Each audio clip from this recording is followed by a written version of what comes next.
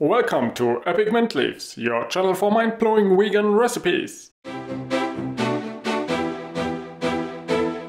These cheesy bites will turn everybody into a cauliflower fan. A perfect combination of roasted cauliflower and healthy vegan cheese. It's a plant-based and oil-free recipe everybody loves. So hit the subscribe button and let's get started. First up, take a head of cauliflower. Next, break it into nice little florets. And throw them into a bowl.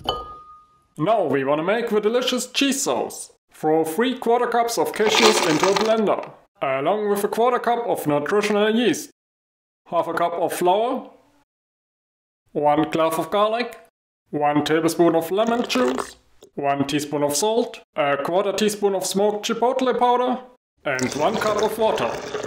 Next up, blend it until super smooth and creamy. It's time to add our liquid cheese to our cauliflower. Give it a mix. And pour it onto a parchment paper-lined baking sheet.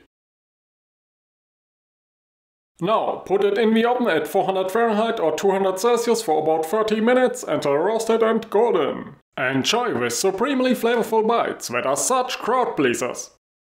Thanks for watching.